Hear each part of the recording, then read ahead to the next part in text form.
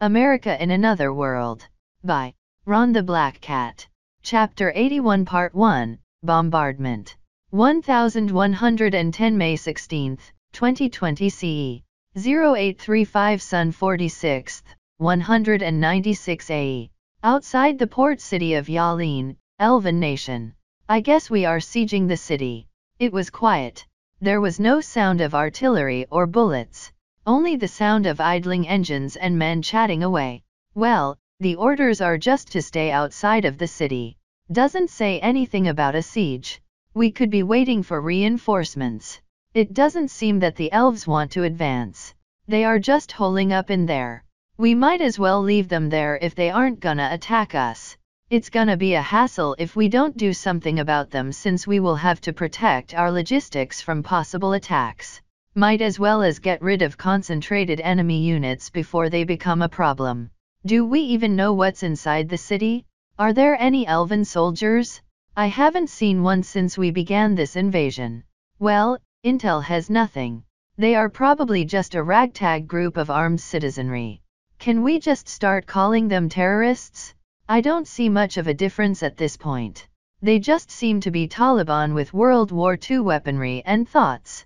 Near Primopolis, Magus Imperium. After stepping off the plane and onto the airfield, Renault felt a sense of relief since he was finally back in his home country. A tent had been set up nearby and Magassian soldiers directed him and the rest of the people who have been rescued to it. A few minutes in a line, Renault entered the tent. A Magassian officer looked up full name and the place you are from. I'm Renault Hewitt. I'm from the village of Hallfeld. The Magassian officer looked back down onto his desk and started writing. That has been completely burned to the ground. You could try to return to rebuild it, but I can't see how much one man can do. Do you have any relatives or friends that are willing to house you? Renault hesitated. I have a question about that. The Magassian officer didn't look up. Yes. I'm trying to find my parents and younger sister. They have been captured by the elves. Have they come through here? The officer opened a drawer in his desk and took out a book and opened it. We have a very short list of people who have been rescued. Can I have their names? Anna Hewitt, Imelna Hewitt, and Arthurus Hewitt. After flipping through the book, the officer shook his head. Sorry, they aren't on the list. If you have nowhere to go, we are providing 5 days of free lodging at nearby hotels. Will all those who are rescued going to come through here? I'm not sure about that. As of right now, yes. All right. Thanks. There's a tent to the right. They will send you to the hotel and give you some more help. Walking out, Renault saw a poster on the wall. On it was a soldier holding a rifle charging forward. Emblazoned on it below was "Your Imperium needs you." He thought about it. If he could go, he could try to save his parents and sister himself. He was scared to actually join. He had kept his head down when he was a slave to the elves, and now he wants to go back there and fight them. He wondered if it was even reasonable, since he had just gotten out of that hellhole. He was quite a lonely person and didn't make many friends because of his awkwardness. He also knew that the idea of going to save his family by himself was absurd. How long was it going to take to train him? Would his family have returned by the time he was sent to battle? Will he even be sent to the right area? The thoughts circled through his head. A few minutes after Renault's exit, Friri entered the tent. Full name and the place you are from. I'm Friri Gavain. I'm an engineer at the Faulk Aviation Company. I'm looking to return to the headquarters at Laufenburg. I meant the place that you live at. Not the place you work at. I live at Laufenburg. The officer looked up. How were you captured by the elves? I was on vacation. Well, nothing happened at Laufenburg. It was far away from the fighting. Then, I would like to go there. I need to have an urgent meeting with my boss. Okay, we will provide you with a train ticket to the city. 1235 May 20th, 2020 CE. 0917 Sun 50th, 196 AE. Washington, D.C. The president looked at a satellite map of the Elven nation. General Griffith briefed him on the current situation.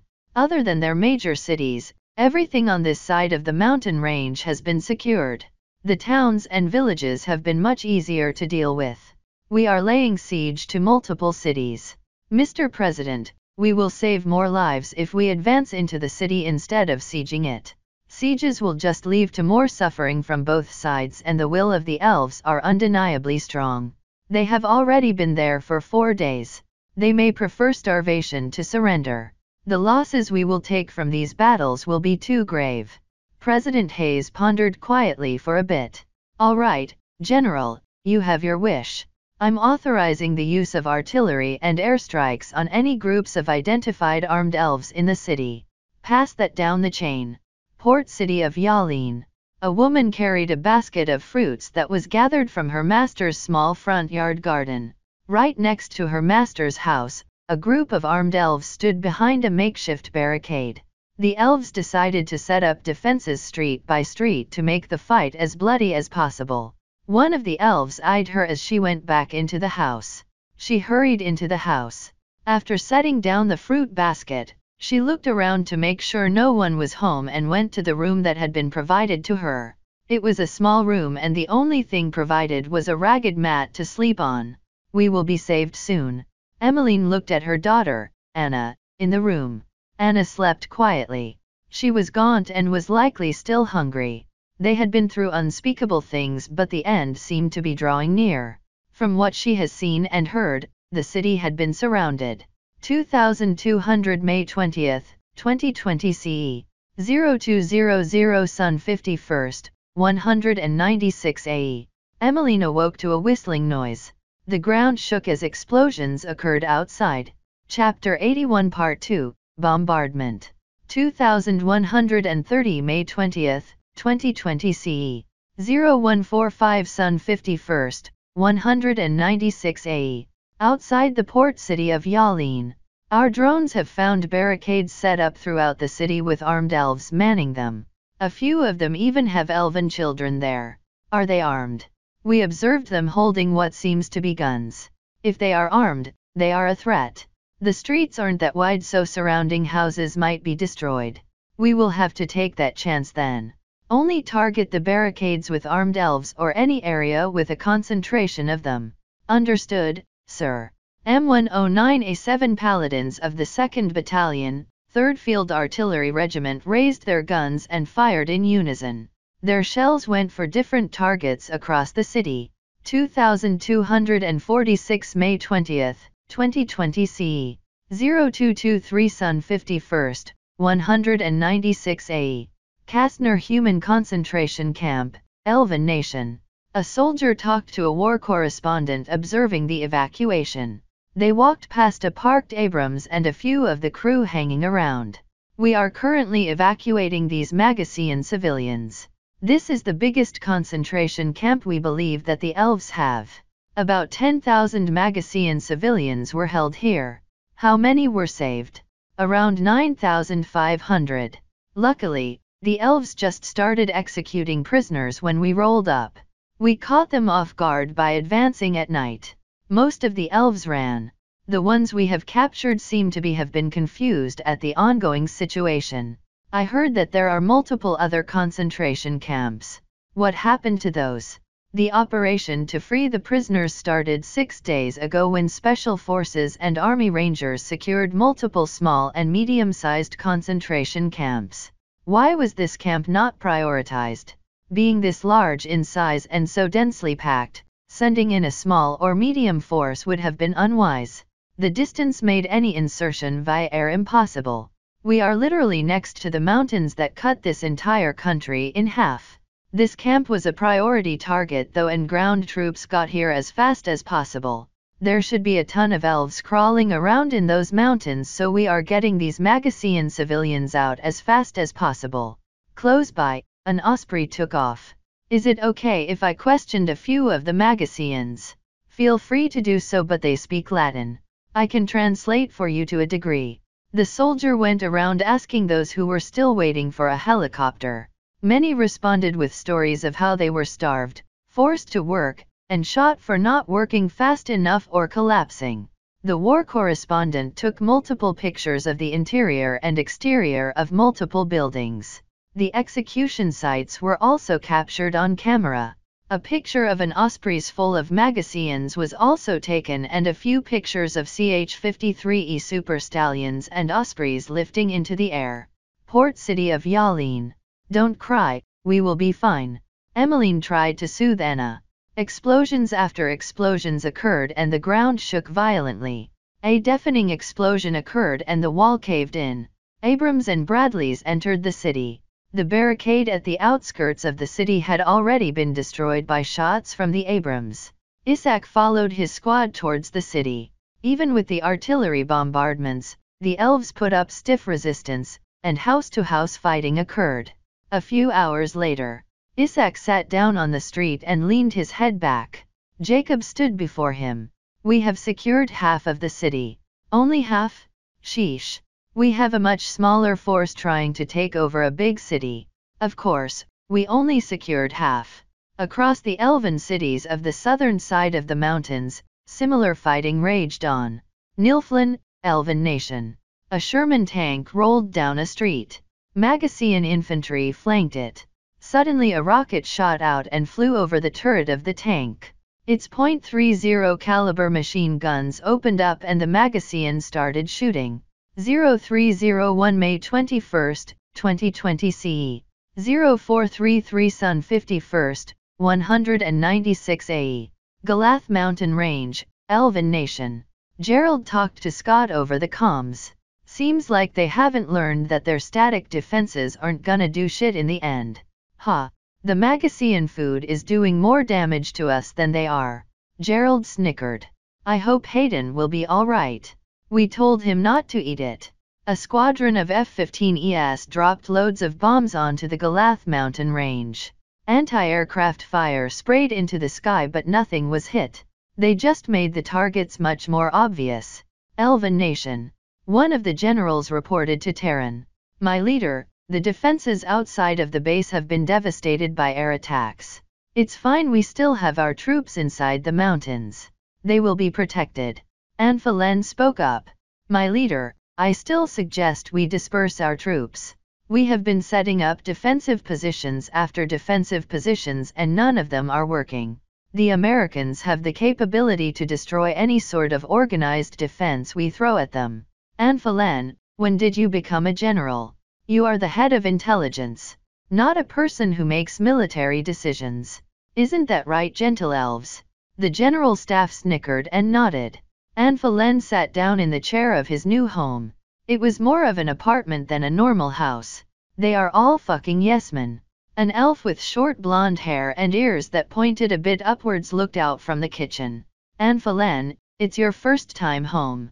You should think of something other than work. Well, we can't really call this home. Can we? I know. But we have to make do. Anfalen laughed and continued on with his previous thought. When haven't they been yes-men? It's just gotten worse. Saelen, maybe I should do something. Anfalen, I know your work is important but don't stress yourself out too much. Tonight, we are having some Petron fish cooked with saltnut sauce. Anfalen stood up. It's a good thing this place has a large stock of food. I do prefer the fresh stuff though. Chapter 82, Internal Affairs. 0955 May 23, 2020 CE. Washington, D.C. President Hayes read the report as the Krulson explained it to him. Most of the resistant towns and smaller cities have surrendered. From these recent battles, we have only suffered 47 casualties. The total so far for the entire war is only 263 casualties. Isn't that a bit grim compared to the figures from the Iraq War? Well, compared to the Iraq War, we didn't face an army that was nearly 5 million strong and a fanatical populace. Casualties will still mount though as we start battling our way through their larger cities. Pentagon, United States of America. General Griffith poured whiskey into his lowball glass. The ice inside plinked around.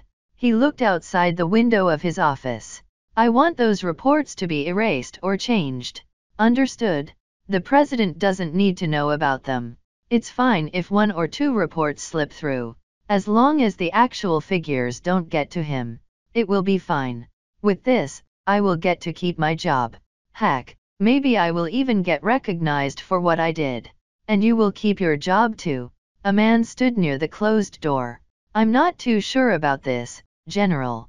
Quincy took a sip out of his whiskey. Who do you think got you this job, Charles? I can get you fired from it with just a single phone call. Just follow this and you will keep your job. Charles swallowed and stayed where he was. Quincy gave a sigh and put his glass down on his desk. We have no obligation to protect people from other countries. In fact, fuck them. That shit of a president thinks it's our duty to save foreigners who don't even give a damn about our country. Continuing the war in the Middle East, and for what? To help rebuild countries? We should have just bombed them back to the Stone Age and left. I have seen good men die out there fighting for people who aren't American. Quincy's voice started to develop a tone of hatred. And in the end, the world still blames us. If they aren't American, there's no need to help them. Our job, our duty, is to protect our fellow Americans. And only that. Well, sadly, in our previous world we couldn't do that because of a stupid convention. Do you know how many of my buddies, my men, died because of that? This world is a dream. No international community to watch us. No rules to follow. The foreigners are nothing more than idiots, animals, or barbarians. Think about it.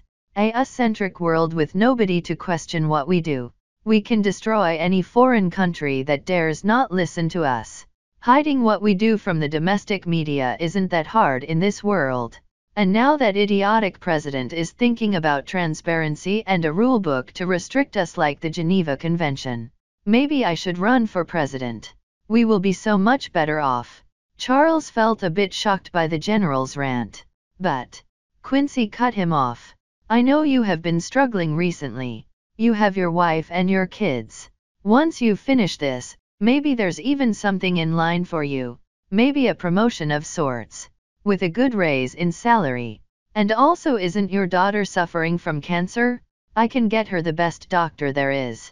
Paid by me. Understood, General. Most of the civilian casualties are from elven executions. Our artillery and airstrikes have caused minimal civilian casualties. Ronell nodded at Quincy's words. Maybe you were right, Quincy. I'm not a military man. The current situation seems better than the past.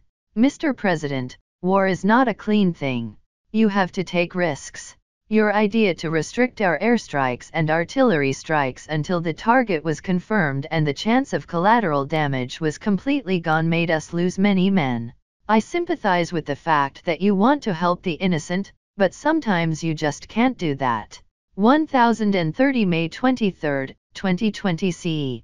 0815 Sun 23, 196 AE. Galath Mountain Range. A C-130 Hercules flew toward the mountain range. The navigator spoke on comms. This should be the biggest entrance to the cave and tunnel system that the elves have in the mountain. The back door of the C-130 opened and a Moab slid out and dropped onto the side of the mountain. A small mushroom cloud rose into the sky. The open-air entrance to the base was very large so that it could allow Magipanzers and aircraft to fit in. Usually, the front entrance would have a few elves milling around and a couple of aircraft being serviced. But because of the recent bombings, everything was moved further into the cave and closer to the part that was dug out. The elf engineers doing maintenance to the aircraft felt the ground rumble. They looked out of the cave just as they were thrown in a blast. The overpressure from the Moab created shockwaves that reverberated into the cave and through the tunnels carved out by the elves. Because it was not reinforced, many parts of the cave collapsed. The initial blast killed those at the entrance and destroyed the vehicles stored there. Thousands of elves died from the shockwaves. Hundreds more were trapped in the mountain.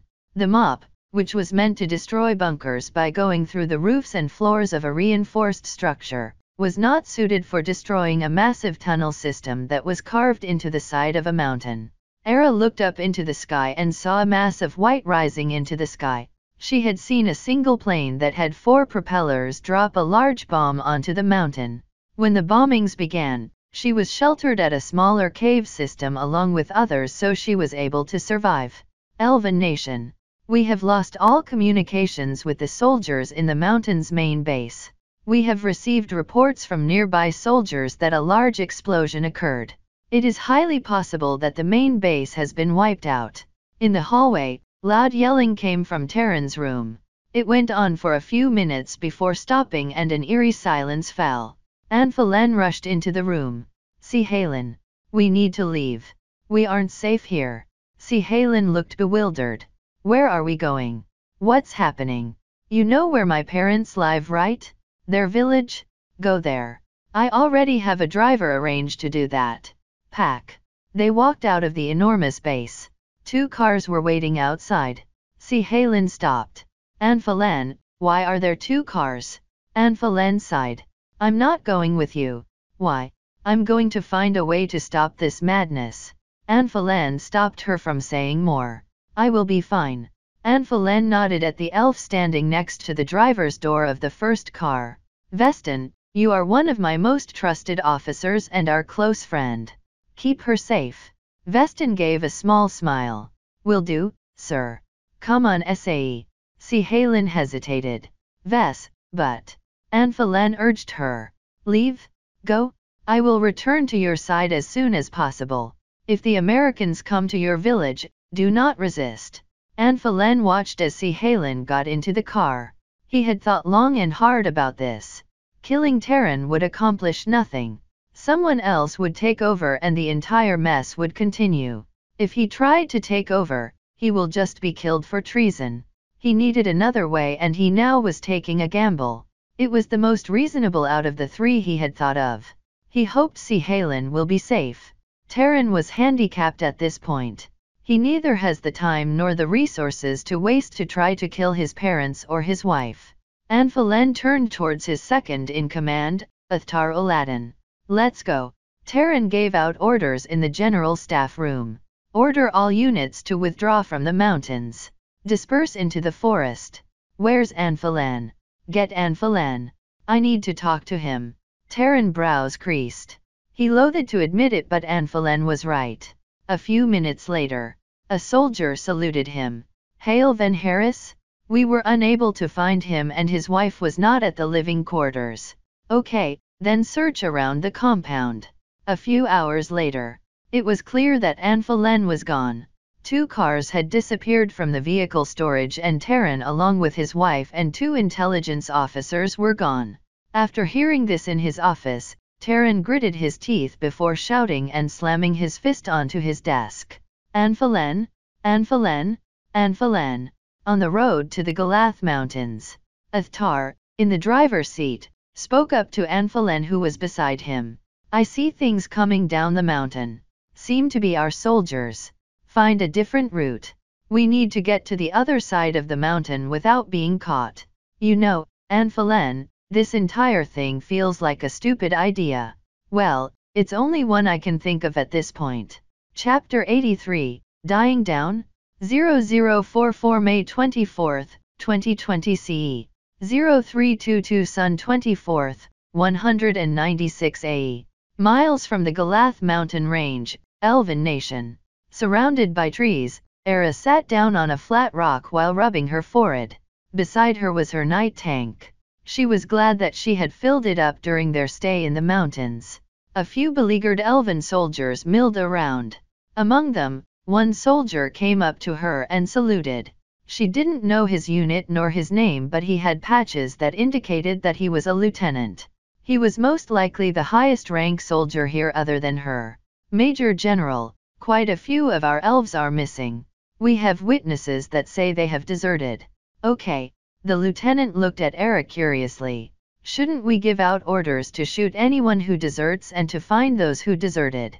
We don't have time to care about deserters and we aren't going to shoot them.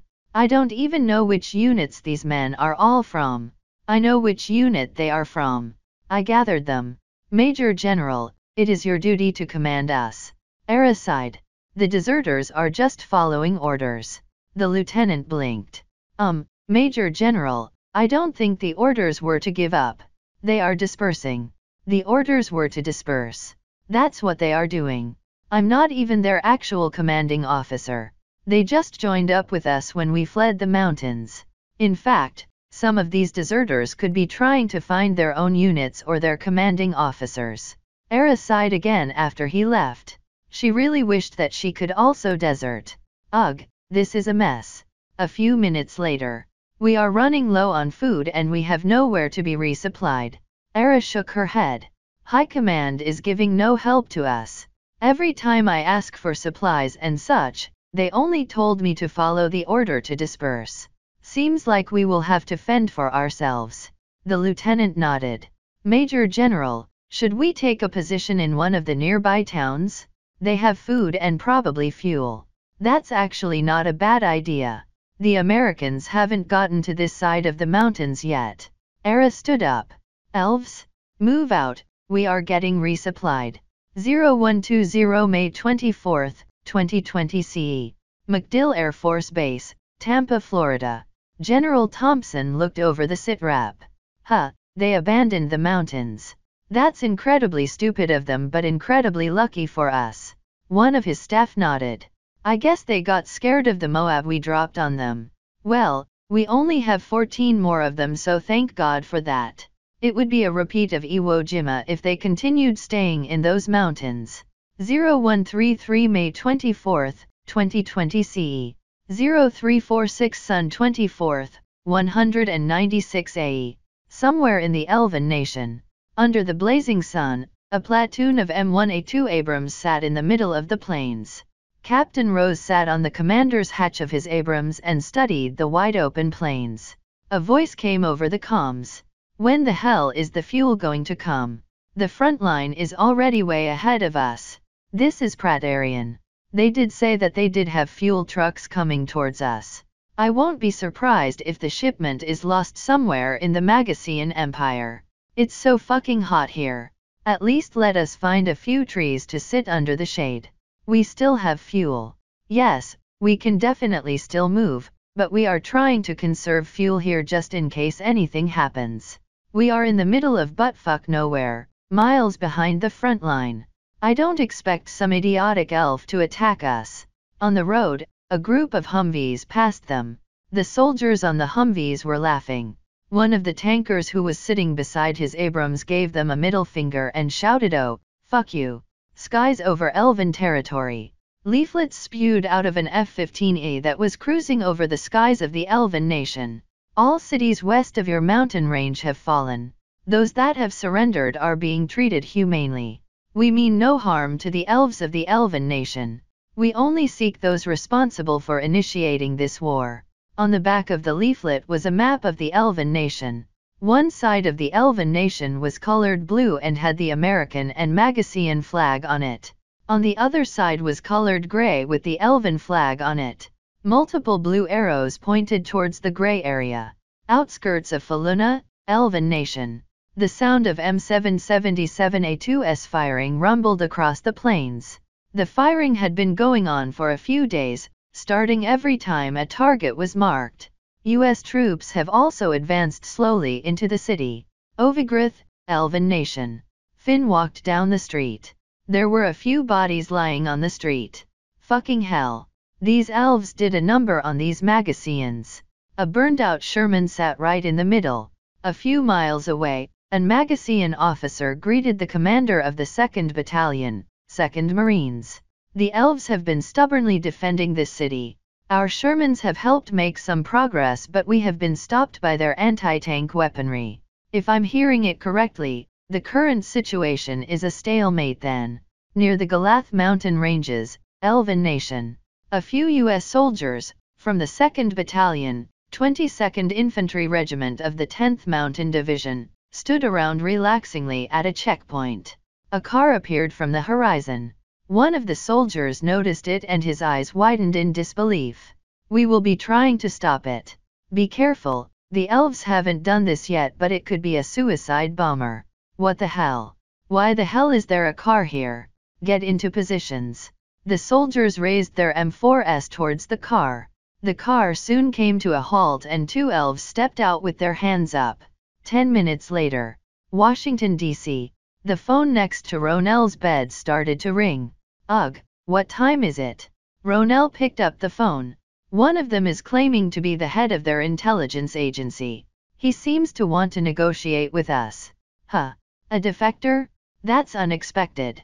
A few miles from the Glithes mountain range, an American soldier stood by the entrance and kept an eye on Anfalen as he sat down.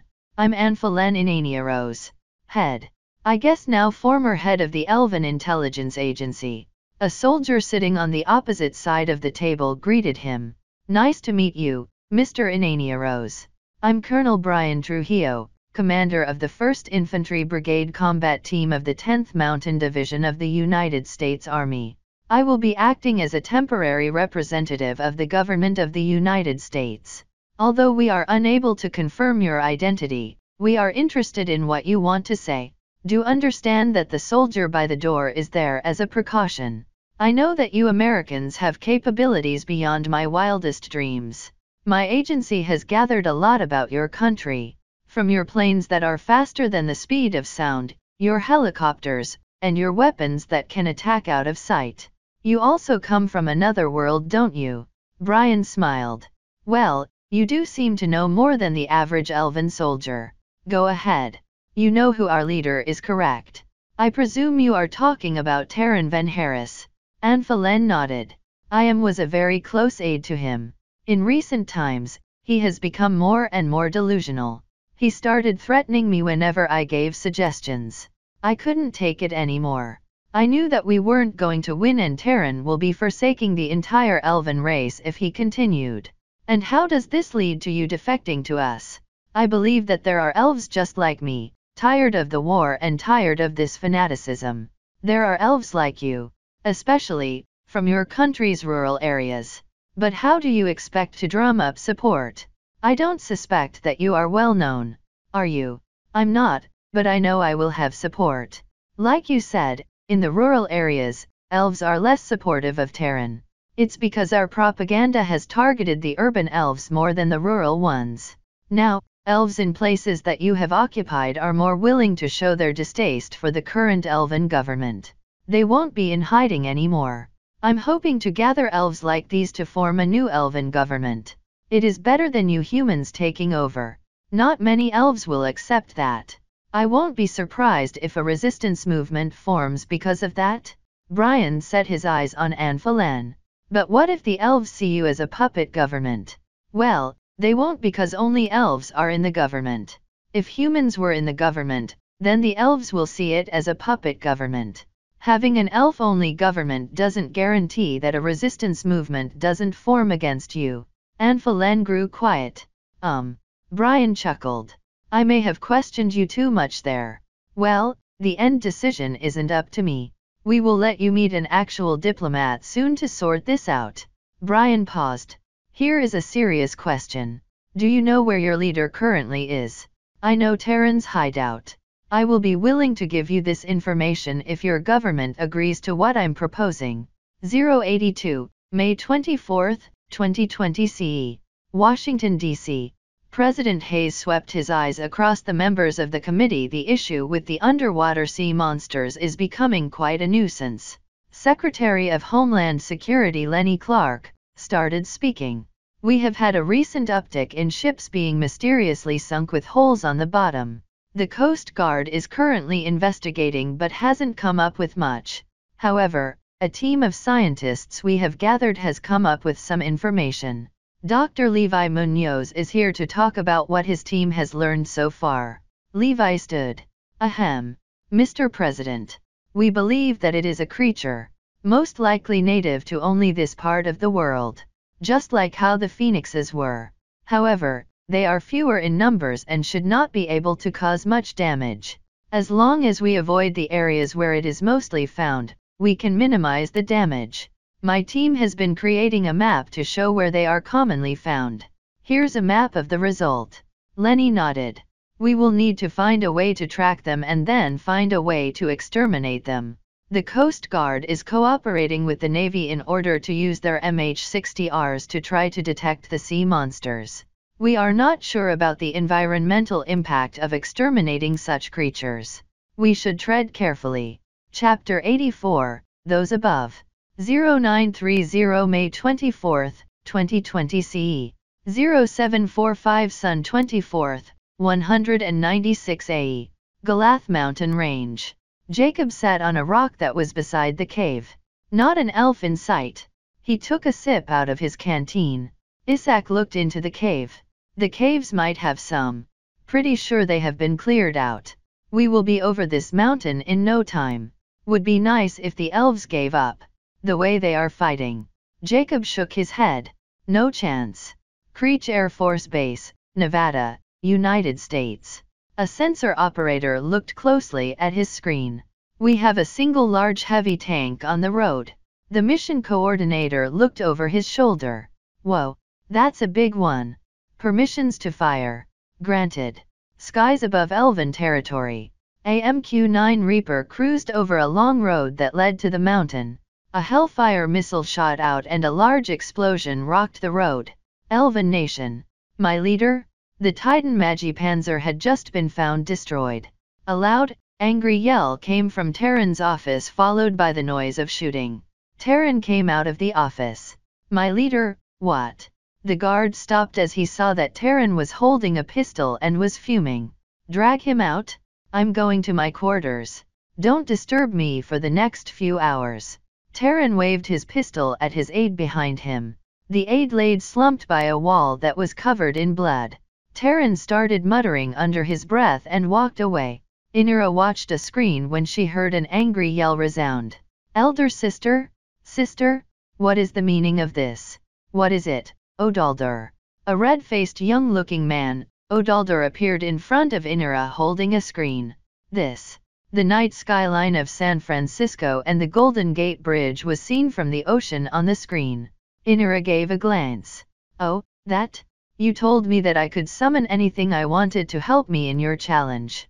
When I said summon anything, I thought you would do something like a hero that Uncle did for his world. Not, whatever this is. Odaldur. I don't understand why you have to be this cruel. Can't you retract this challenge? The redness of Odaldur's face started to fade. A smirk grew on his face. What? It's fun. I killed everything in mines, so it got boring. Ha, whatever. From the looks of it, you didn't summon anything special if you are still worried.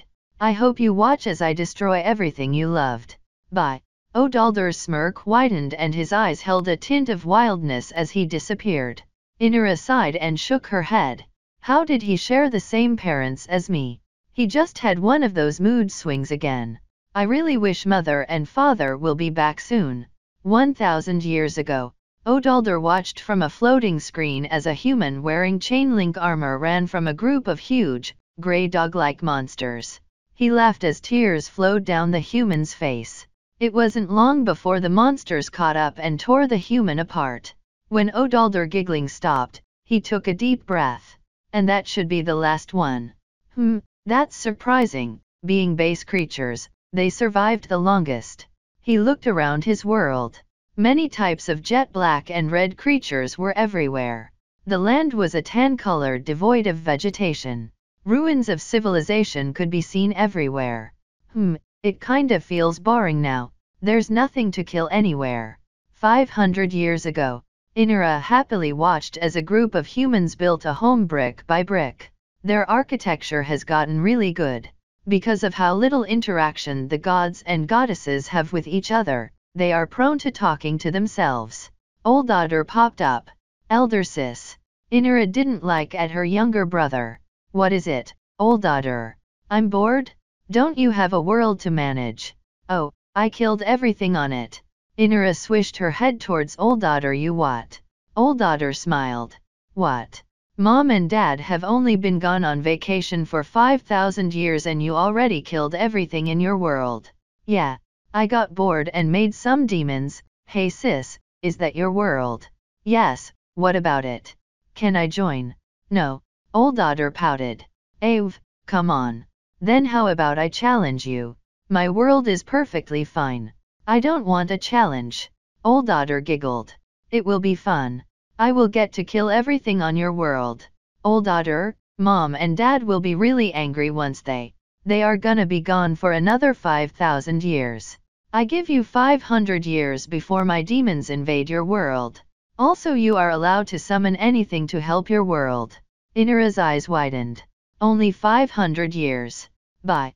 Can I even develop my world enough? Should I summon something? Inara hesitated. Summoning something that didn't come from her world could drastically change it. Sometimes, the result would be terrible. 1040 May 24th, 2020 CE. 0820 Sun 24th, 196 AE. Malian, Elven Nation. After having most of the elves that were with her stay at the outskirts of the town, Era and a few other elves walked into the town square. On her way there, the town was eerily quiet. She stopped and took in the scene in front of her. Standing beside her, the lieutenant turned his head to look at her. Major General, seems like we have units that got here before us. Two elves in officer uniforms were in the town square arguing. These are our supplies. No, ours. Elven soldiers were scattered around. A few scared towns elves stood by and watched. Era and the lieutenant approached them. What's happening here? Both elves turned towards Era and said the same thing. Who are you? Major General Era Belra of the 11th Blitzpanzer Division. Beside me is Lieutenant Elark Valzina of the 10th Infantry Division. Who are you two? Captain Jandar Mararik of the 5th Tracked Infantry Division.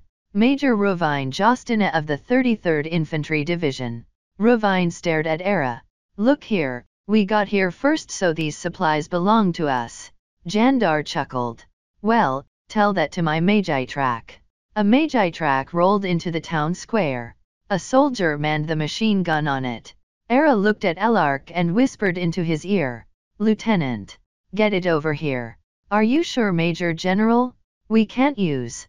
Era cut him off. Yes, I'm sure. I guess I'm currently your commanding officer. I will take full responsibility for anything that happens. After Elark nodded and left, Era shook her head.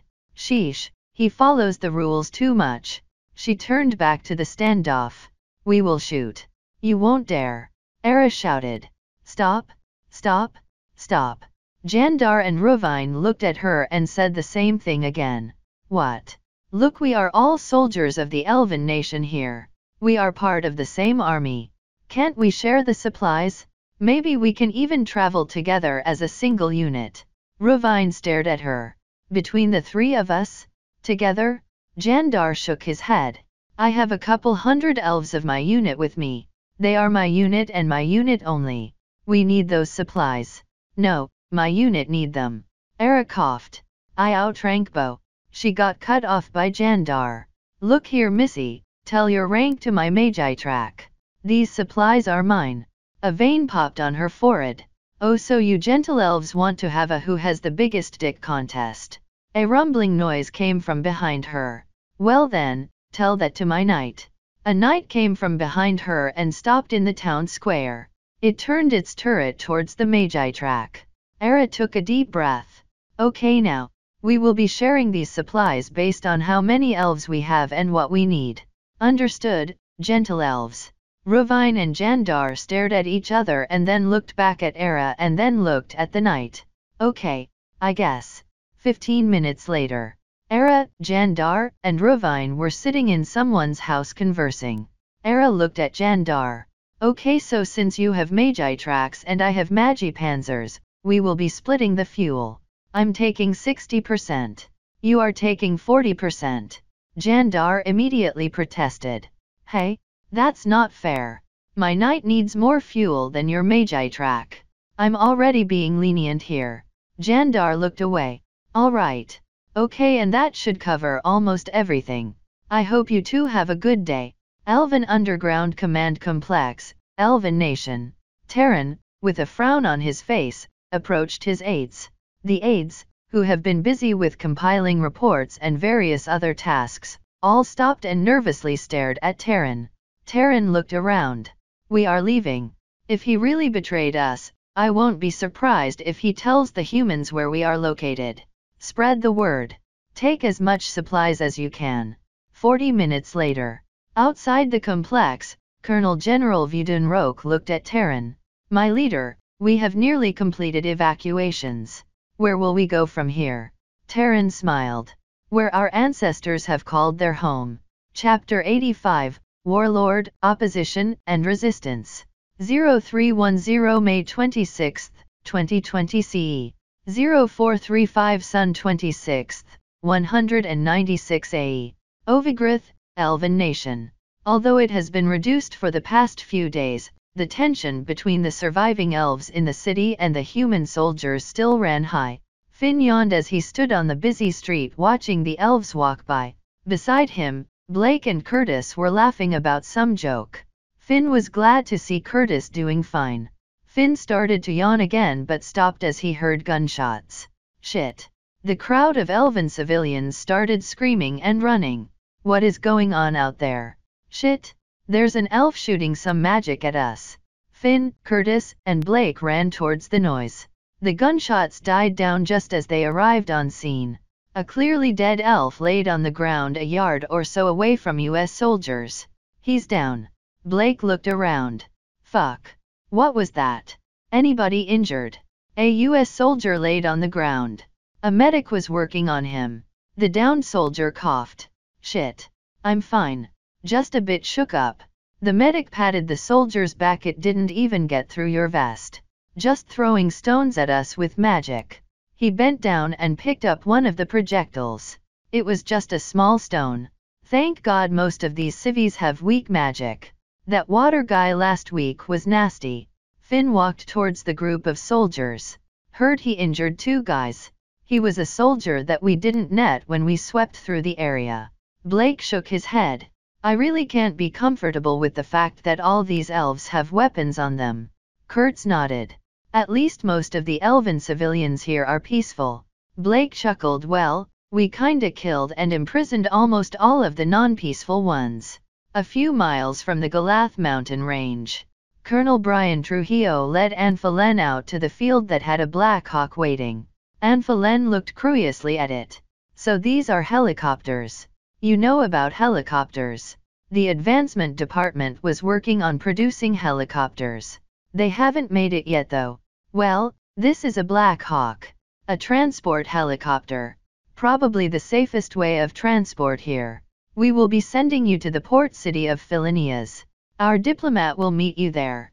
0623 May 26, 2020 CE. 0611 Sun 26, 196 AE. Port city of Philinnias. Daniel felt a bit tired. He was a US diplomat in the Magasean Imperium that was just given a bunch of information and rushed here. He entered the room. An elf was standing next to a seat. They shook hands. Nice to meet you. I'm Diplomat Daniel Foley. Anfalen Inania rose. Former head of the Elven Intelligence Department. Take a seat. I have been temporarily assigned by my government to meet with you. Of course, I hope you understand that we are not here for compromise. The current Elven government must be completely dissolved and remade. Terran Van Harris will either be killed or, if he survives, be tried for crimes against humanity. That is perfectly all right with me. As long as we remain a free race. We will not accept being ruled by humans. We are not here to conquer you. We will leave once a stable democratic elven government. I will help. Well, my government would like a lot of information from you. A few minutes later, Daniel walked beside Anfalen. It is highly likely that you would be a target of assassination. I won't be surprised if they electrocute you or something. Electrocute? We don't have electricity magic. Well, that explains why I haven't heard anything about our soldiers getting struck by lightning magic or something. Does your country's intelligence not know this? Lightning magic doesn't exist. There are 4 main types of mana: air, water, fire, and earth. I'm able to manipulate air mana quite well. It's not good at attacking but very good at defending against regular magic attacks. Well, we will still have guards with you. 0839 May 26, 2020 CE. 0719 Sun 26, 196 AE. Skies over the Elven Nation. A B-2 bomber cut through the sky. Its black paint glinted in the sunlight. The bay doors slowly opened up and a mop dropped. A few seconds later, a massive blast went off on the ground. An RQ-170 stealth drone circled around in the sky. Ronell watched the live footage from the Situation Room. Coulson nodded. That should be a good effect on target if the bunker is really there. The entrance is where he said it will be. Hopefully, we killed that Terran bastard. Inora, Elven Nation. An elf, holding a submachine gun, shouted. They have a knight with them? Get the PAM. Another elf ran up and aimed a PAM at the knight. The Magi rocket flew over the turret of the knight. The knight's turret turned towards the elf. ON. Elves started throwing down their weapons and raising their hands towards the tank. We surrender? Don't shoot. A tied-up elf looked. You are nothing more than traitors to the leader. Oh, Wyranth. I doubt our leader is even alive anymore. Even if he was, he has abandoned us and proven himself incompetent. We may be traitors to the leader, but we aren't traitors to our country. I'm proclaiming myself as the ruler of this town and the surrounding area. My reinforcements will come. Nasir, you will regret your betrayal. Huh? Reinforcements? What reinforcements? A chain of command doesn't exist anymore. It's everyone for themselves. For the past few days, I tried to receive orders and tried to request for supplies. But we were ignored. My elves were forced to scavenge just to survive. Look, I give you this chance to live. Most of your elves have agreed to serve me. How about you? If you swear your oath to me, we can create an empire. Never. Nasir nodded to the two elves flanking Wyranth. Well, if that's your decision, take him away and deal with him. 50 miles from the Elven Underground Command Complex. A platoon of elves held up their rifles at the sight of two elves approaching them. Halt! Identify yourselves. We are forward elements of the Leader Security Company. The leader would like to meet with the current commander of your force. Which unit are you? We are the 11th Tracked Infantry Regiment. 10 minutes later, Colonel Goraz Ballhorn saluted. My leader. Terran nodded. Colonel Ballhorn. Your orders, sir. We will be conducting a retreat to the Forest of Origin. I would like to give a short speech to your elves. Of course, sir. Terran stood in front of 1,000 or so elves of the 11th Tracked Infantry. We will be fighting a war for the survival of all elves. These humans may have demons supporting them, but do not fear. We are the mightiest species on this planet. Through our righteousness and our will, we shall destroy these pests that infest this planet. We will make them run from our homes. We shall cleanse this world of them. We shall return to our ancestral land and show these humans that we are not defeated. Terran conversed with his general staff. Before destroying the large communication equipment, we sent out a message telling all units to regroup at the Forest of Origin. I'm not sure how many units were able to receive it though. Terran nodded. As long as we have a division of elves, we can still fight. Port City of Philonias. Anphalen stood in front of a crowd of elves. My fellow elves, I have made a deal with these humans. I understand why you want to call me a traitor, but I'm an ally of all elves. What I seek for is the survival and freedom of the elven species. There were murmurs among the elves. Look at where we are now. We have no control of our country and humans are everywhere. I dream of a future where we will have control over our own country and these humans will be gone. Of course, you can continue fighting, but I'm afraid we won't win. The humans have already taken the mountains. Our military is in disarray, and our leaders have fled. Two F-15s make sonic booms overhead. Like you, I have no intention of living under humans. The humans have offered me the fact that they don't want to control us either, since they know we will resist every second of it. As long as we don't attack the humans, they will leave us alone. In a forest, Elven Nation. Era watched as her tank crew refueled the knight. The crew popped open the doors on the back of the knight. They removed the two massive Magi batteries that were attached. A long tube, the monosuction connector, connected the large Magi batteries with multiple smaller ones, which was the fuel they got from the town. After checking that the connector was linked in the right direction, they turned the valve. Mana flowed from the smaller Magi battery to the bigger ones. Era wondered how much of the Magi batteries was left. Cities were the major producers of Magi batteries. The density of cities, in the millions, allowed Magi batteries to be easily fueled. With most cities bummed by the Americans, she doubted there would be enough. The knight's consumption of mana was ridiculously high. To travel a few hundred miles, it required mana that was capable of powering a town for multiple days. If she had her men continuously refill the smaller Magi batteries, she doubted it would be enough. At this point, she regretted not pushing the idea to join forces. 1023 May 26, 2020 CE. Washington, D.C. Ronald sat back and listened to Carlson. We will be launching an assault on the Elven capital city within 35 hours. The Air Force and artillery have pounded it for the last 10 days. According to General Thompson, resistance will still be heavy. We are expecting something like the Battle of Berlin. 39 hours later. Of Valen, Elven Nation. John's Abrams lurched to a stop. Fire. The stallion exploded as an Abrams shell went right through it. The Abrams machine guns opened up on the Elven infantry defending the street. The ground started shaking. Whoa, what the fuck? Chapter 86, The Elves Fight On. 1444 May 27, 2020 CE. 1022 Sun 27th, 196 AE. Of Valen, Elven Nation. From far away, the explosions and orange glows could be heard and seen in the night skies of Valen. The fire control officer looked at the black and white video feed. We got an Elven armored column down there. Goddamn, how well did they hide their armor? Seems like they crashed them into houses so they could be hidden. Well, not like that matters much now. The 105mm on AC-130 circling the city opened up on the 4 Elven knights below. We have what seems to be a company of Elven infantry coming down that street. The 30mm autocannon made bright white dots on the screen of the thermal camera as rounds hit the elves below. The battle had been going on for a day and the elves were fighting tooth and nail for their capital city. 0123 May 28, 2020 CE. 0341 Sun 28, 196 AE. The shooting stopped as the ground shook violently.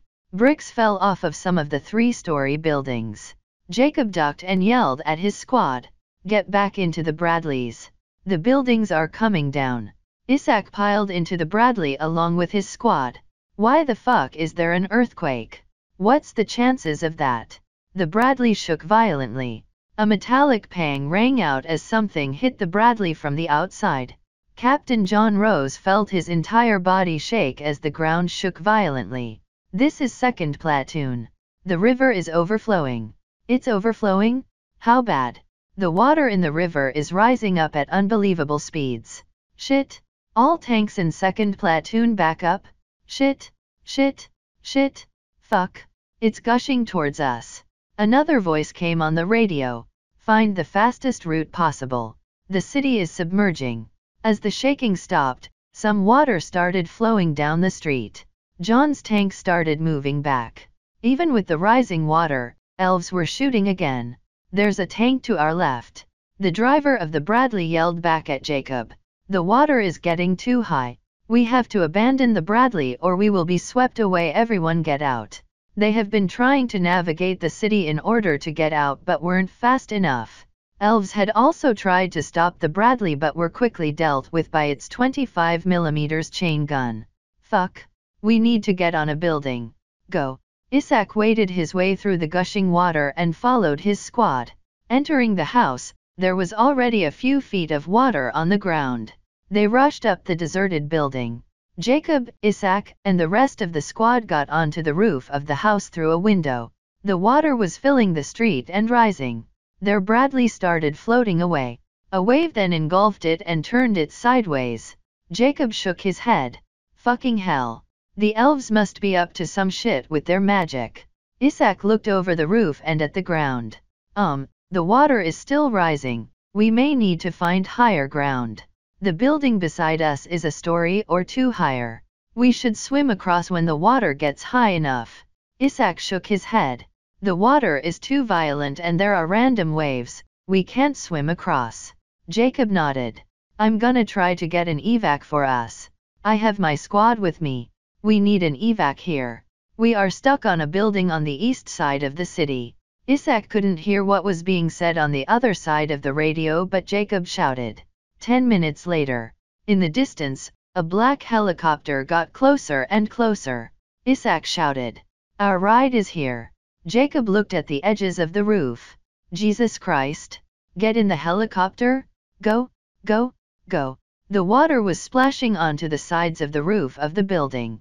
The men piled into the Black Hawk. As the water started flowing onto the roof, the Black Hawk's wheels started lifting off the ground. The Black Hawk's rotors made waves onto the water. Suddenly, a wave of water started coming for them. There's a fucking wave incoming. Come on. Get us off the ground. The wave barely missed them as the Black Hawk gained altitude. Of Valen, Elven Nation. The capital city of the elves was once in a valley that had a river run through it. Now, it was just a massive lake. Debris floated around in the water and the structures that hadn't been swept away stuck out of the water. It was as if a hurricane just swept through. A few Black Hawks and Chinooks flew over the flooded city. An F-15 flew by. In one of the Black Hawks, Isaac looked out. They fucking sacrificed an entire city, their capital, just to kill a few of us. Jacob took in the view. Probably for their sense of pride or something. The elves' mentality doesn't differ that much from a human's. I guess. If we can't have it, you can't have it either. 0444 May 28, 2020 CE. 0522 Sun 28, 2020 CE. Washington, D.C. Ronell looked very stern. How many men did we lose? Krilson looked grim. A couple hundred were drowned. We lost 5 Abrams, 2 Bradley, and a couple of other vehicles. This was completely out of our expectations. Fucking magic bullshit. We have to look out for things like these in the future. I would like all units to stay about a mile away from rivers. We could ask the elven official that surrendered to us. He may know something. Port City of Philonias. Anphalen shook his head.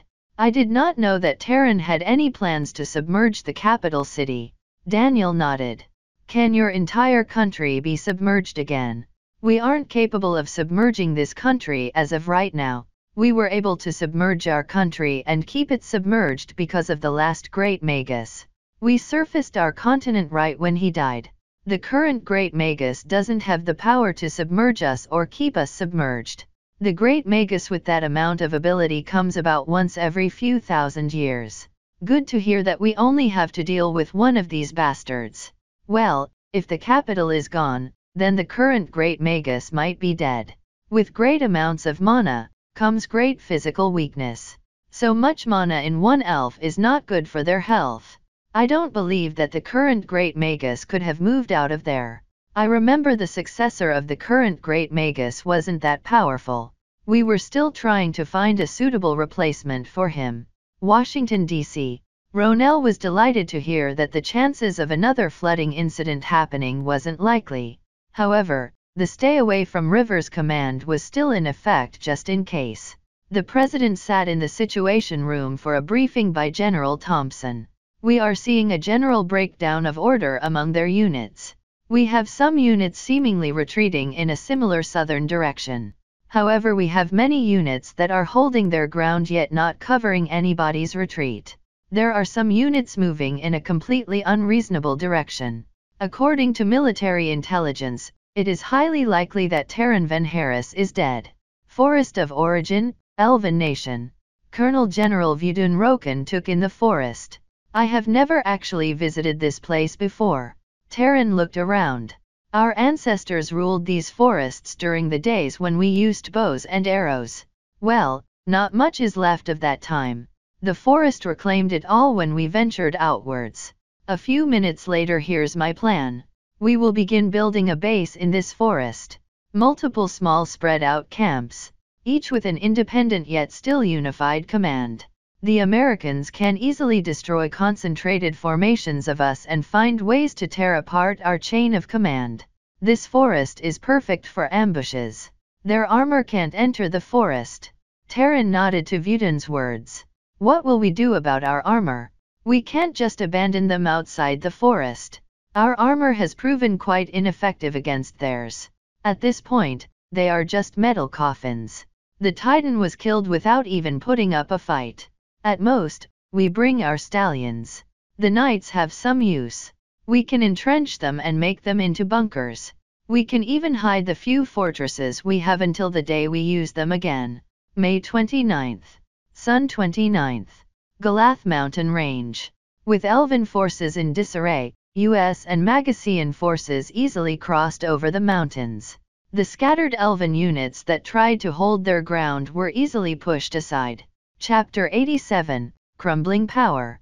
0246 May 29, 2020 CE. 0423 Sun 29, 196 AE. On the other side of the Glithes mountain range. Frontline. Nyx Abrams came to a halt. We have Elven soldiers right in front of us. Fire. The shell exploded on the 10 or so elves on the hill. Some elves panically stood up with their weapons while others were frozen in shock. Suddenly they started shouting, "We surrender! We surrender!" Droves of elves put their hands up and laid down their weapons. Nyx Abrams along with the rest of the platoon drove close to the surrendering elves and stopped. Connolly smiled. Nice. Either their fighting spirit is gone or these are just a bunch of untrained conscripts. Nyx stared at them through the slit of the commander's hatch. Well, look at them. Some of them seem to be starving. I guess their logistics fell apart. Infantry started arriving to secure the surrendering elves. 10 minutes later, an elf ran into a rundown building. There were many elves in the building but the messenger ran directly to one. "Commander, human forces are here. Our forward observers have been defeated."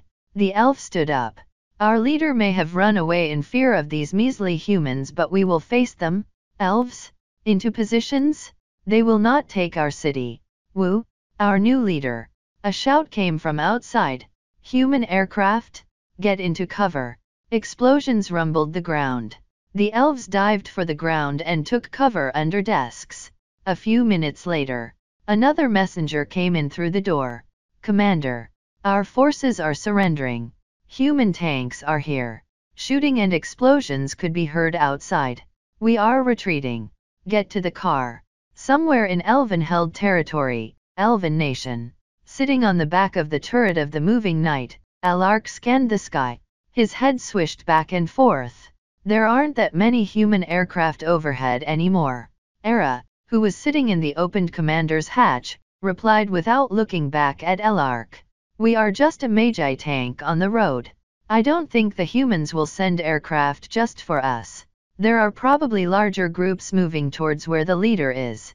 Era turned her head towards the forest beside the road. A few elves could be seen. In reality, 100 or so elves were in there. Something landed a few feet in front of her knight and exploded. Era lurched forward as her knight came to a sudden halt. Era, quickly gathering herself, went back into the night and closed her hatch. "Enemy Magi tank to our left?" "It's another knight." The turret started moving. Alark slid off of the side of the tank and ran into the forest. Era looked through the slits of her hatch. Off in the distance, a knight had its gun aimed at her tank. Fire. Her Magitank's shell hit the front-sloped armor. First one bounced. Reload. "Driver, turn our tank towards the enemy." Another shot came from the enemy knight and flew over her knight. Fire. This time the shot went through the front and an explosion occurred. Era took a deep breath and let it out. She opened the hatch and looked out towards the destroyed knight in the grassy field. Alark was beside her in an instant. "Are you all right, Major General?" Era's eyes widened at the voice of Alark. "Oh, Alark, you spooked me there." "I'm fine." Era turned her head to the forest. "I need a squad over here. Check the enemy knight." An elf saluted as he approached her. "Major General, the bodies are definitely elves. The surrounding area seems clear though." Era rubbed her head. We need to be more careful. We don't know who is friend or foe now. Elark and Era stood side by side while observing the destroyed tank. Era touched the hole that her knight made in it. Any idea which unit they are from? Elark shook his head. Based on the designation on it, it should be from the 88th Magipanzer Division. However, the crew aren't wearing a tanker's uniform, so they could be from another unit. Era frowned. Their shots are so bad, I don't think they are a part of the 88 unless they started conscripting random elves into their division. I don't think their pride could have taken it. 4 hours later, Era awaited the response of the village chief. After swallowing, the village chief spoke. Sorry, Major General. We just restarted production after another group of soldiers took ours. We barely have enough to power our village. Such a measly amount can't power your vehicles. Era sighed and walked out of the building. Elark was standing outside. Era looked at Elark. We may have to abandon our knight. 0845 May 29, 2020 CE. Washington, D.C. Ronell looked through the satellite images. We have spotted increased activity inside this large forest. It seems that a lot of surviving elven units are moving towards this location. Either a new leader has arisen or Terran isn't dead. Ronell groaned. I want this forest destroyed. Understood, Mr. President. 0833 May 30, 2020 CE. 0716 Sun 30, 196 AE. Forest of Origin, Elven Nation. Many elves were working on trenches that would crisscross the main base. A single elf came running towards them. We have reports of human aircraft.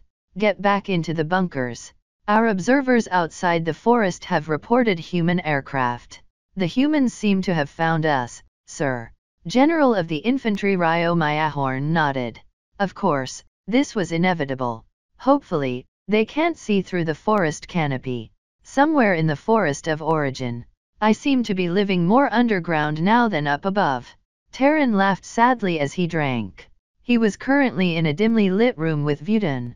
The room was part of a hastily constructed building dug into the ground. There was rapid knocking on the door of his room. Whoever was on the other side of the door shouted, "My leader? We are under attack. Human aircraft are overhead. They have found us." Terran chuckled. There seems to be nowhere I can run to anymore.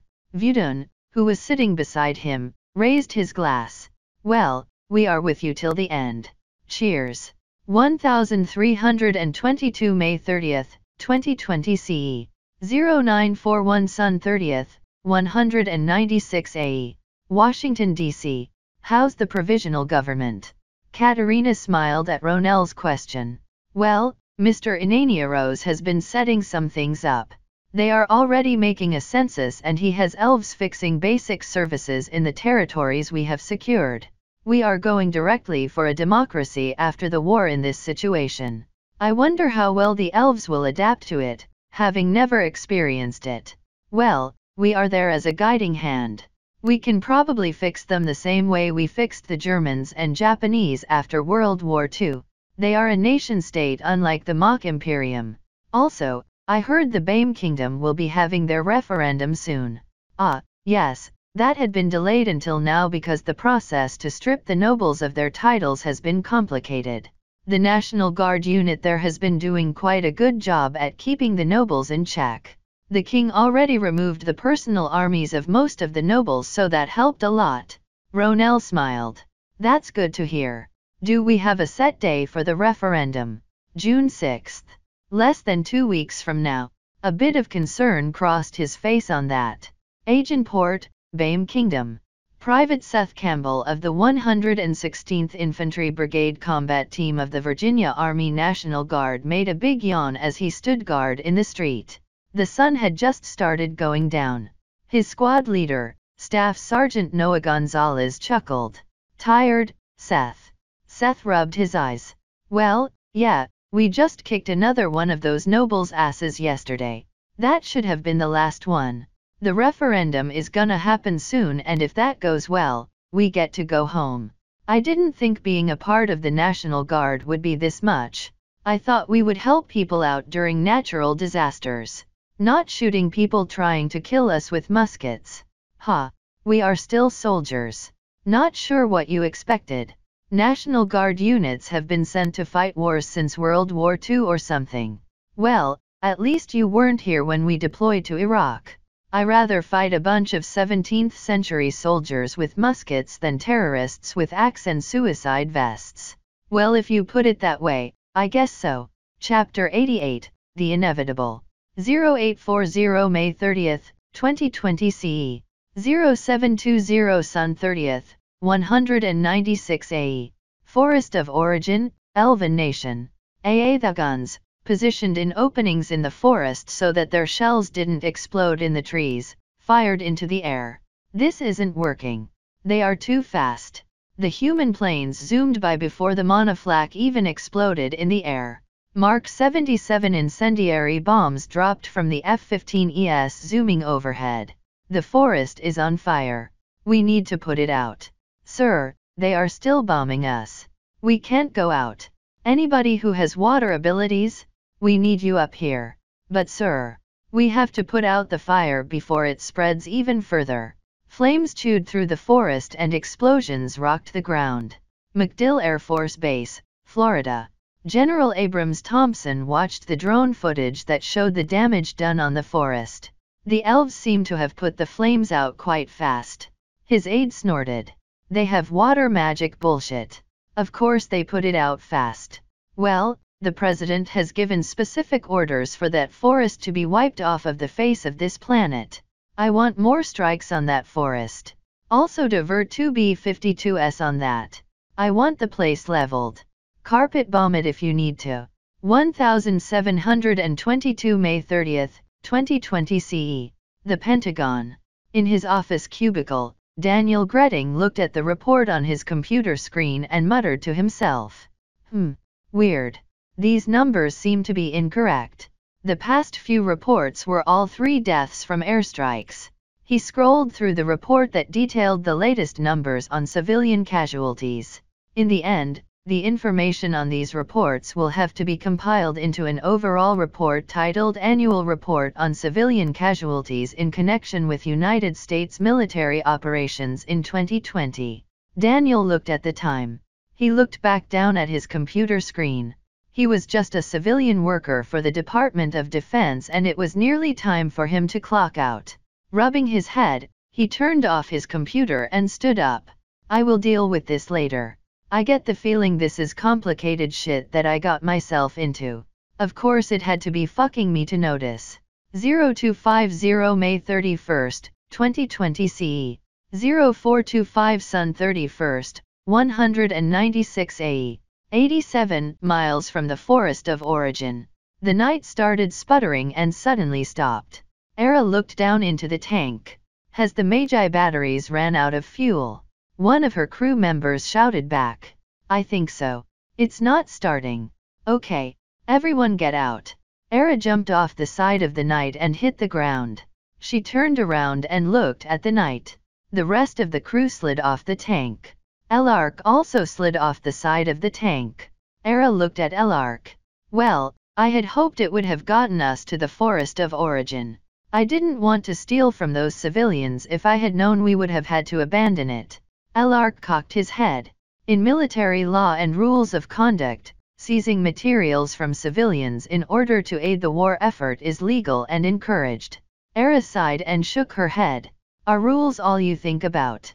Forest of Origin. Terran listened intently to Vudun. According to reports from those who have recently arrived, there are multiple units who have defected. To the humans. No, my leader. It seems like they couldn't bear the humiliation of turning to the humans, so instead they have formed their own independent groups. Well, they will just be a bump in the road for the humans. As long as they don't attack us, they are free to do whatever they want. It's probably better since they are bogging down the human advance. Vudun stopped what he was saying. He wanted to warn Terran that he was losing his grip over the country and many had become disillusioned. Terran cocked his head. Colonel General.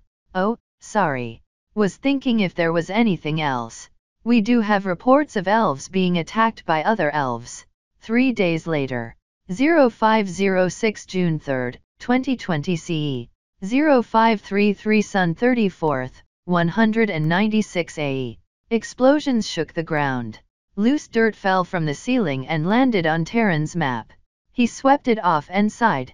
They have been bombing for the last 4 days already. Less than a mile away, Era stood in utter shock. The forest of origin looked almost unrecognizable. What was once a lush green forest had become gray charred wood and blackened dirt. What?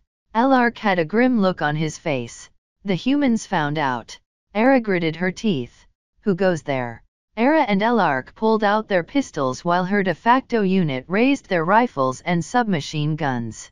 They turned to face an elf approaching them. I'm Major General Era Balra of the 11th Blitzpanzer Division. Who am I speaking to? The elf saluted. Private Reese Kigala of the Leader Security Company. Is the leader still alive? He is. We have set up a bunker system in the forest. Human aircraft have been bombarding us daily for the past 4 days, but it's been holding up. I would like to meet with the leader. I will see what I can do. Are these elves from your division? No. These are just survivors that I gathered at random. I haven't bothered to check which unit they were from. 45 minutes later, Era entered the room and immediately saluted. My leader, Major General. I would like to commend you for safely guiding 100 elves here. Just doing my duty, sir. Good to hear. May I inquire about our current situation? I have not been able to communicate with any form of command. Terran smiled at that. This is Colonel General Vudin Roken. He will update you on the current situation. Era gave a salute to Vudin. Vudin nodded. Let's take this conversation outside. There is much to inform you about. Before you two go, I forgot something important. Congratulations, Major General Era Balra. I'm awarding you a 2-rank promotion to General of the Magipanzers. Also, so much has been happening for the past few days and this is far overdue, but Colonel General Vudin Roken, you have been promoted to Field Marshal. I expect much from you too, General of the Magipanzers Balra and Field Marshal Roken. They both saluted. Thank you, my leader. The Forest of Origin is currently the only place in our actual control. Everything else not controlled by humans is in our de jure control. We have been bombed daily and it's worsening. Truth to be told. Vudin stopped. Era eyed him. Vudin looked around and lowered his voice. Truth to be told, I don't think this war is currently in our favor. Our current government has lost legitimacy. I'm pretty sure you have been fired upon by other elves. I would actually suggest, sir, negotiations with the humans. You know, if you said that to most other elves, they would probably report you for treason. However, I agree with that. But with how you are saying it, I guess our leader isn't too keen on that idea. Vudin laughed. I'm a field marshal now and I'm currently quite close with Terran. He will believe my words more than anybody else. They exited the bunker. They were deeper in the forest and this portion wasn't as devastated as other parts of the forest. Vudin continued.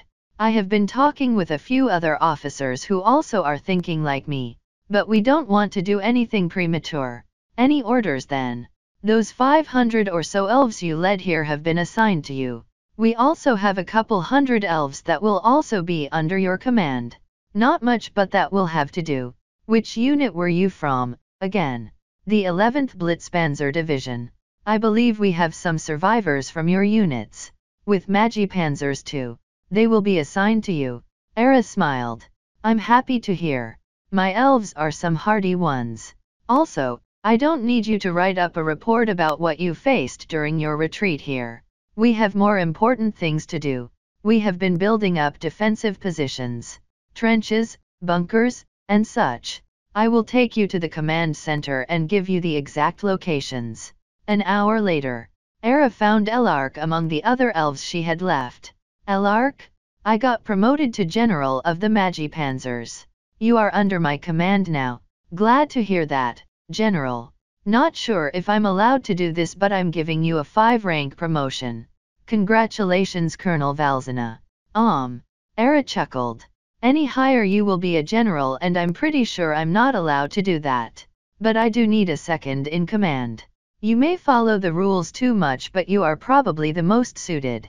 0822 June 3, 2020 CE. 0711 Sun 34th, 196 AE. White House. Carlson updated him on the current military situation. Most areas have fallen under our control. There has been limited and ineffective resistance from the elves. I believe we have broken them. Ronell frowned. Then why hasn't this war ended? It seems that the elves would rather become independent forces than surrender to us. We have witnessed elves fighting amongst themselves while still fighting us. Ronell frowned. Okay, what's next? Katrina. Katrina handed him a report titled Preparations for the First BAME Elections. We have the full list of candidates from the Electoral Committee. The BAME have around an 60% literacy rate, so the candidates are using symbols to represent themselves. How's the security situation there?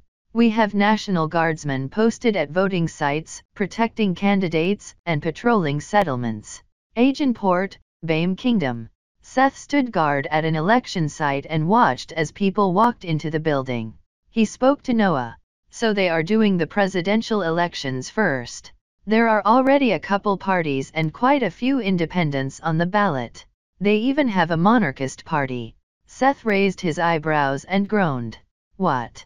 Yes, seriously, I don't really know their goal, but I do hope they just want a figurehead. Well, there's something even worse. The Nobles Party. Oh, come on. Guess what they want? Fuck off. Staff Sergeant. I don't want to hear anymore. Noah laughed. Chapter 89, The Occupied Territories. 0848 June 3, 2020 CE. 0724 Sun 34th, 196 AE. Aginport, BAME Kingdom. Side by side, two BAME men wearing full-skirted knee-length coats, knee breeches, and a vest, which seemed straight out of 18th century Europe, walked by an electric light pole. Say, Glover, chap, I know they made us register for this and issued us ID cards, but I have yet to be informed of how this voting works. Glover scratched his head. Have you not been reading the Aginport Daily Journal, my old friend? It has a full description of how to do so. It also said that if we are confused, they will have people there to help us. Now, what I'm more concerned about is whether or not these Americans will rig this in their favor in order to have control of us. Now, why would they care about controlling us? Irvin, it is of most sense. Any normal country would want to control another country. That's just how the world works these days. Irvin waved around. Then they don't have to put such effort into doing this. They already have full control of our country. Look around us, we are basically an occupied nation. Both watched as an American soldier walked by holding his automatic rifle. Irvin continued. And besides, they have given us so much, unlike the mock Imperium. They even created an electric company to give us electricity. Well, it is just a subsidiary of an American company, and they haven't given everyone electricity. They still gave us electricity in the end. Better medicine, interesting products, and their food is great. I don't have anything to argue against that. They took their place at the end of the line that stretched outside the polling station. American soldiers were more present than on the streets, but there were also some BAME soldiers who were armed with muskets. Walking into the polling station, they were greeted by a man dressed just like them sitting at a desk. He looked up at Irvin. Please present your ID card. Irvin showed it. Okay, please sign your name on this form. A few minutes later, Irvin found Glover as he walked out of the polling station. So, who did you vote for? Glover raised an eyebrow. Well, who did you vote for? A predicament indeed. How about we say it together? Sure. That's a terrific idea. I will count down. Ready? Glover nodded. 3, 2, 1. Irvin's words came out a second earlier. Milton Wareham of the BAME Democracy Party. Ned Hayes of the Unity Party. Why Ned Hayes? He's a bit too conservative there. Well, I like the status quo. Too much change doesn't suit me well. He isn't bringing much change to the laws from what I have read. We have a new system. We should have new laws to go along with it. It's only of most sense. Irvin, I never saw you as one of those revolutionaries. Oh, pish-posh, Glover. Everything has changed. By any standards, the Democracy Party isn't revolutionary at all. If you want revolutionary, then look at the New World Party. 0812 June 5, 2020 CE. 0706 Sun 36th, 196 AE. White House. Ronell looked through the report on the election results of the BAME presidential elections. Katrina was beside him. With 54% of the vote, Milton Wareham of the BAME Democracy Party won the presidential elections. Ronell nodded slowly as he read. What did they campaign on? Closer relations with us, improvements to civil rights, and support for free market capitalism seem to be their main focus. That sounds decent. There are other good options but much better than the monarchist Restoration Party or the Nobles Party. Ronell looked up at Katrina. There's already a party that wants to restore the monarchy. They only had about 2% of the votes. We literally just got rid of the monarchy. Ronell shook his head. I want to have a meeting with Mr. Wareham as soon as possible. Katrina nodded. I will set that up. Also, when are the parliamentary elections occurring? We are hoping no more than 6 months from now, but that isn't guaranteed. Well, at least we have someone up there running the country. Port City of Philoneas. The port city of Philoneas had become the temporary capital city of the new Elven nation. Of course, with Ifvalin becoming a massive lake, the port city could actually become the permanent capital. Anfalen sat at the desk of his office in the presidential building. The Americans had made him interim president. He looked through the papers stacked on his desk, reporting everything ranging from the food situation in every city to the appointment of new officials. Anfalen was glad to see that rebuilding efforts had already begun in multiple cities, albeit slowly. They had just gotten the power back on in this city. He looked at one of the reports and sighed. The main problem was how hostile most elves were to the humans. The Americans were already on his skin about the situation. There were those who just didn't care about the humans.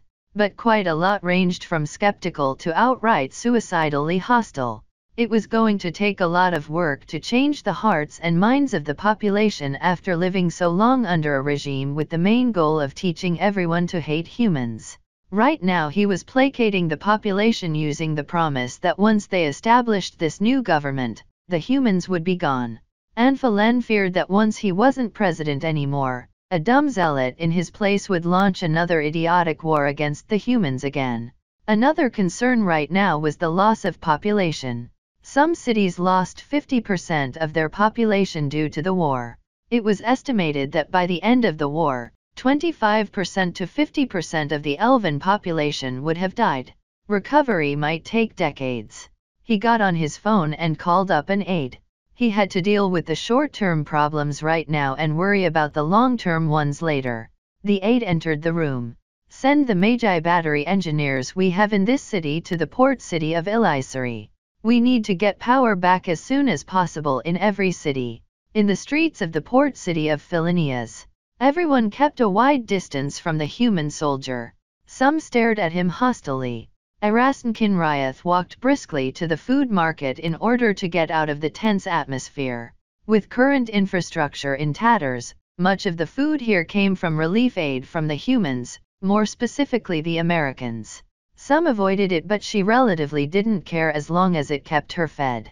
As she looked through the selection of vegetables, a human military vehicle colored in various shades of green drove past her. Someone threw a rock at it but missed and it kept going. Getting her groceries, she got back home in a few minutes. She turned on the lights. The power had just come back on a few days ago and she was thankful for it. She was thankful for a lot of things. The fact that she survived, that the humans' occupiers weren't being hostile, and that things were actually going back to normal. 0912 June 5, 2020 CE. 0755 Sun 36th, 196 AE. Forest of Origin. 2 B-52s cruised through the skies in formation. The bomb bay doors of both B-52s opened up. Bombs started dropping in a slow pace. The forest below started exploding. An elven officer shook his head. They completely destroyed a portion of the forest. Everything is gone. The entire defensive network, 100 or so elves are all gone. They are seeking to completely destroy us all. What do we do, Field Marshal? We have nowhere else to run. They are shooting at us like fish in a barrel. We only have one option left. I don't like it, but we won't survive if we continue.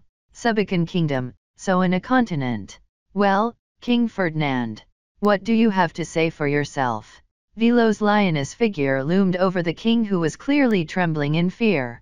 Commander Flametail, I was forced to do this. I had to do this to save my people. The situation was hopeless. They came at us with tanks and guns. You have to understand. Velo snorted and turned to walk away. You threw yourself at their feet the moment they arrived and offered your full collaboration. You sent your own army to fight us. No matter how much I would like to kill you right now, the council will deal with you. Knights, take him away. Ron quickly followed after her. Jeb and Ahab also started to take their leave. Behind them, the king struggled. What are you doing? I'm the king of this nation. Get your hands off of me. Velo turned and glared at him. Or, I could tell the council an accident happened and a sword accidentally found its way cleaved into your head. I'm pretty sure the council will understand. The king emitted an eep and went quiet. Ahab walked beside Velo. The elves are pretty much broken at this point. Quite a lot of the occupied nations have declared their liberation. I wonder if you guys even need our services anymore. Velo nodded. That's up to the council. And your contract hasn't ended yet. We still have some resisting elements to sweep up. Ahab chuckled. The resisting elves have no armored support anymore and barely have any ammo left. My country has nearly conquered the elves' homeland. Well, it still feels nice to kick their ass. Chapter 90, The Plan to End It All. 0844 June 7, 2020 CE. 0722 Sun 38th, 196 AE. Forest of Origin. Era sat down across from Vudun. She looked around. I hope the messenger gets there in time. He probably won't. We will have to leave before this place is completely burned and bombed to the ground. We can trust the messenger, right? Navarre's actually a very close friend. I trust him with my life. Era nodded. Now, how are we going to leave without Terran catching wind of us doing so? We don't. Even he will know when we need to relocate from a position. We will be leaving with him? How are we supposed to surrender to the humans then? He will most definitely stop us. Oh, you don't have to worry about that. I have been keeping an eye on who's the most loyal to him and who's having doubts. I will give you the plan soon. Are you sure the humans will treat us well? I'm gambling on it. We are really short on time. I wanted to ask for pardons first before we gave them the information, but that will take too long. Anphalen seemed to have defected to the humans, so we may have a chance. 0929 June 7, 2020 CE. 0744 Sun 38th, 196 AE. White House. Ronell checked his appearance as he sat in front of a screen. He looked back down at a dossier given to him by the National Security Council. It was packed with information about Milton Wareham. Beside him, a translator fluent in Latin stood. The screen then flickered on. On the screen, Ronell could see the American ambassador to the BAME Republic. The ambassador turned his back and nodded to someone behind him. The ambassador's face left the screen to show another person sitting at a desk. He had a bushy white mustache and was a bit rotund. He had a friendly look. He was wearing black knee-length coat and a powdered wig. There was a translator beside him. Ronell smiled. Congratulations, President Wareham. I hope to see your administration create the first democracy of this world. Thank you, President Hayes. My administration shall do the best it can. That's good to hear. I want to know if there's anything on your agenda or any help we can offer. The BAME Republic is interested in continued cooperation with the United States of America. I hope your country reciprocates this interest. Of course. Of course. We will do whatever we can in developing a stable democracy in the BAME Republic. The thing that worries me the most right now is the discontent from formal nobles. I fear they may be plotting a way to take back power. I abhor the Nobles Party and I'm currently debating on banning them. Outlawing a political party would set a dangerous precedent. Unless they directly act or there is proof of collaboration with violent entities, I would not recommend banning them. A stable democracy should accept other political ideologies and movements. However, there will be American soldiers on the ground in your country to keep the peace. We are hoping to establish an indefinite military base on your territory. My country will gladly welcome that. Although that may depend on the parliament once it's established. Well, we will continue operating the current airfields in your country in order to support the war against the elves. Once the war is over and the situation in your country is stable, there will be a scaling down of troops. However, we will base soldiers in the military base we establish. Most likely 10,000 or so, maybe even more. After a few more minutes, the video call ended. It was more of a simple courtesy call, but Ronell felt that it got much accomplished. Seems like a good man. We can work with this. Katrina nodded. Well, we can only truly know from his actions. But I think things will go smoothly. 1025 June 7, 2020 CE. 0812 Sun 38th, 196 AE. Forest of Origin. Human aircraft zipped through the sky, dropping more and more bombs. Even with the size of the forest, the elves were taking heavy casualties. The humans were slowly demolishing every square inch of the forest. The only thing the elves could do was sit in their bunkers and hope they won't blow up. What they feared most was when two gigantic aircraft flew over. Those dropped gigantic loads of bombs capable of reducing a couple square miles to charred wasteland. Vuden entered into the room where Terran was in. My leader, we need to disperse. This forest is no longer safe. We have lost too much elves trying to hold this position without even doing damage to the humans. The few anti-air guns we had are all gone. Startled, Terran looked towards Vuden. A bit of dirt fell from the roof of the ceiling. And how do you recommend doing this dispersion? We have nowhere to go. We spent so much energy building all of this. It's no use. It's slowly getting destroyed. We shouldn't have regrouped here. We will split into multiple companies spread out across this countryside. Less effective, true, but we won't be sitting ducks. Vuden pulls out a small map from a case and sets it on the table. This is how I have our units spread out. My leader, you will be with your security company and will be in a safe location away from the fighting. White House. Ronell looked at the people in his office. A military aide seems to be the one giving information. What is this urgent report about?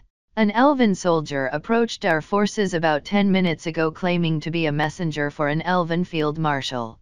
He gave us a letter from said field marshal. What did it say? Here's a digital copy. He hands Ronell a tablet. Basically, the writer introduces himself as Field Marshal Roken and is currently with Terran in the forest that we are currently bombing. So that bastard is still alive. Military intelligence told me he was dead. God damn it. This Field Marshal is claiming that he and many other elven military officials are contemplating surrendering. He claims that Terran would never agree to it, so he created a plan to end this war. He will disperse the elven military outside the forest. Some of them will be surrendering while the others we can wipe out. He's also asking for him, the other surrendering officials, and their men to be pardoned. How are we going to know where they are then? We haven't received it yet, but he gave us a map of where all the units he planned will be. It has units marked that are going to surrender and those that aren't. We even know where Terran will be in about 2 days. Terran will have a security company with him and most likely a couple of tanks. Ronell read through the message. This could be a trap. True, but we can have drones recon the area to see if it is. If it isn't, we can end this war. Has someone sent this to Anphalen? For confirmation about this Roken fellow. We are being cautious at who we give this information to. The only people who know about this on our side are the commanding officer who read this and everyone in this room. Although I can get someone to talk to him about whether or not he has heard of Field Marshal Roken. Okay, so Anne-Phelan has heard of him. But he was a colonel general. I guess he was recently promoted. Glad we can confirm that. Now just to see if the information that was given to us was correct. I want special forces on standby to capture Terran if we find him. Mr. President. The Elven messenger is requesting a response to send back to the Field Marshal. Let me write a response to thank them. I will guarantee to pardon them if the information is true. Pentagon. Daniel looked through the reports. He scrolled through past ones. He started muttering. Something's not right, someone's trying to hide something. All he wanted to do was to ignore this because he knew this would involve a lot of shit that he wasn't going to be happy to go through. But his dim conscience was screaming at him to do something. He needed to talk to someone. About 5 hours later, in a cafe, Daniel sipped on a coffee as he waited for his friend. It didn't take long for his buddy from the same agency of the DOD. Charles, how has your day been? Heard you got a promotion.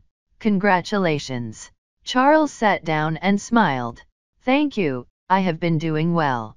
How are you, Daniel? This is unusual. We usually don't meet right after work. Well, there's a reason I called you here today. Do you want to get something to drink or eat before we talk about it? Charles shook his head. Daniel gave a quick look around and lowered his voice. I think someone is messing with the civilian casualty reports. Some of the data I was looking through seemed suspicious. Something flashed over Charles's face before going back to normal. Daniel guessed it was probably shock from what he was telling him. What is it? What do you mean by suspicious? Some of the data seems to be repeating. It's as if someone is trying to hide something. Charles kept silent. Daniel continued. For all I know, the president could be trying to hide things from Congress. And that is way above my pay grade. I don't want to play the hero, but this is some serious stuff. I'm not sure what to do and who to report this to. Then maybe you shouldn't. We don't know who is trying to change the data. It could ruin your life. Someone up there could try to get rid of you. Daniel sighed. I just don't know.